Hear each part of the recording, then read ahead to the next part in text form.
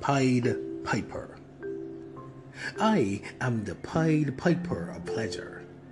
My beginning stanzas start to enchant you, moistening your lips as though they lick themselves in anticipation of the sweetness to come. And by the time I'm done, my ending leaves you pulsing and gushing, panting with the exertion of the explosion that your body has just overcome. For I am the Pied Piper of pleasure. You do what I say, when I say, and how I say. No hesitation, no question. For I am the executive officer of your orgasms, your commander-in-chief. In short, I am your sir. So get down and give me 50 push-ins as I push my poetry into your wet, gushing mind.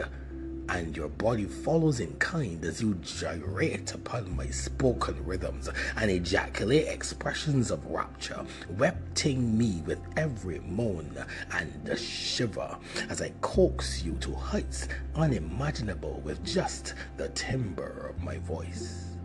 I am the Pied Piper of pleasure, making you touch yourself with the power of just my words. Let me hear you come, but only ever at my command, as I make you understand that you don't own a single one. They manifest only when I say now. Somehow, I continue to pull orgasms from your body like some lewd magician pulling rabbits from your twat, and just like that, your body is convulsing for the 4th time, keeping time with my encouraging baritone. I am the Pied Piper of pleasure. Are you willing to submit to receive joys multiplied beyond measure? Are you able to give me your orgasms without reservation? Are you ready to come? Let's go.